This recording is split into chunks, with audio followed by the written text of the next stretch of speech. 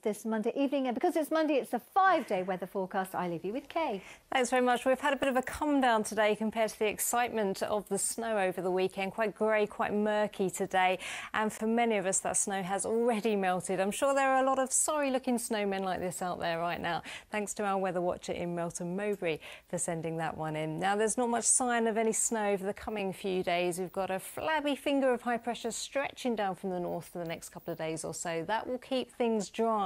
We will stay on the cold side, so we've still got that cold air in place with some frosty nights to come, but signs of changes towards the end of the week. It looks as though things will turn wet and windy and turning milder by then as well to take us into the weekend. Not just yet though, cold nights to come for some tonight.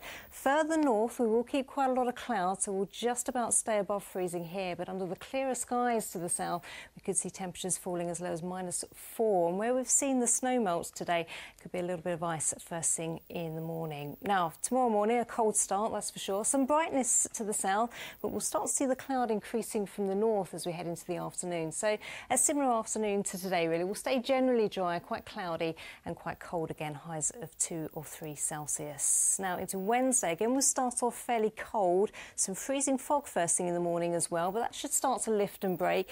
Hopefully a little bit more in the way of winter sunshine into the afternoon on Wednesday. But yes, again, cold, 2 or 3 Celsius.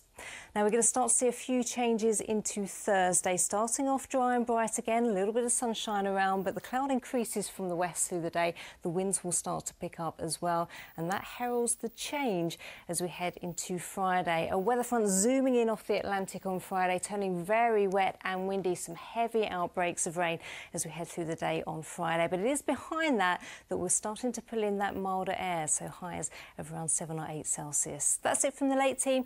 I'll leave you with the outlook for the weekend, and it's Thomas Schaffernacker up next now with the national weather. Good night.